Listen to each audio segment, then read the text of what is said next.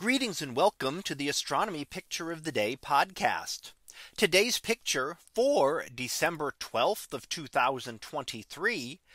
It is titled Aurora and Milky Way over Norway. So what do we see here? Well, let's go ahead and zoom in and label some of these things to take a better look at this.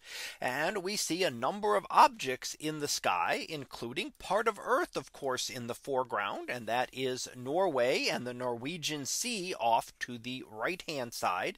And you can even see the person standing there, or sitting there, I should say, on the rocky outcrops around the Norwegian Sea.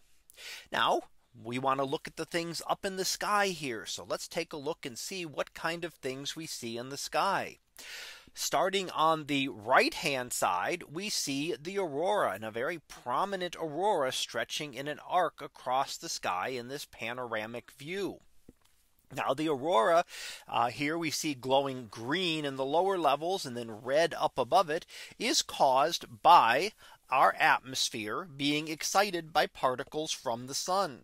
So when a solar storm occurs, that sends out particles that strike Earth's atmosphere and are then funneled along towards the magnetic poles. And that's where the magnetic field lines come into Earth's atmosphere.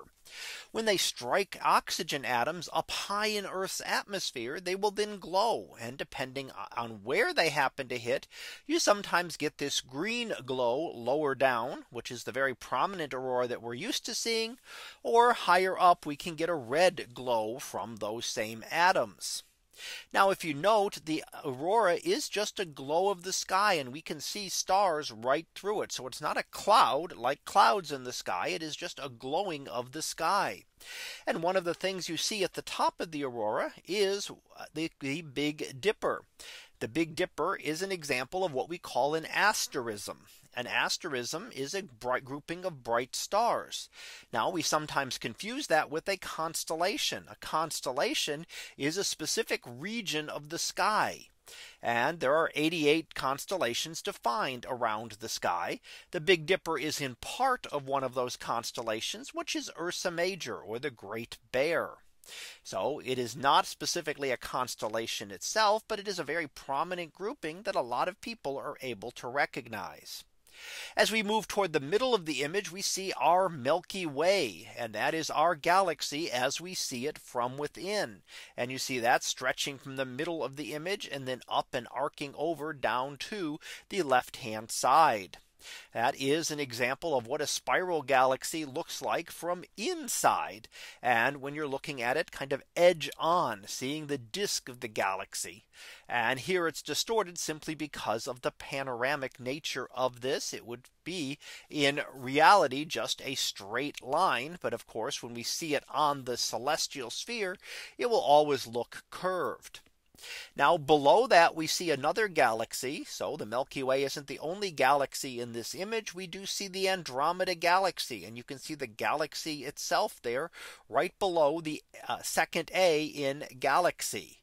And that is a galaxy similar to our own Milky Way, but about 2.5 million light years away.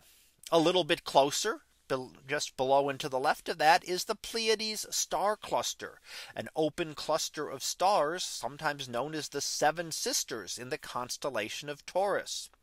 And then finally, just to the left hand side of the image, we see even closer to us the planet Mars.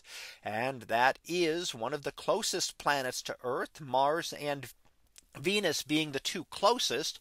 And Mars, the red planet, is one of the best studied objects in our solar system. So we get to see all of those things here in this view, showing us things from as close as within our own atmosphere, things like the aurora, to other galaxies like the Andromeda Galaxy, well over 2 million light years away. So that was our picture of the day for December 12th of 2023. It was titled Aurora and Milky Way over Norway. We'll be back again tomorrow for the next picture. So until then, have a great day, everyone, and I will see you in class.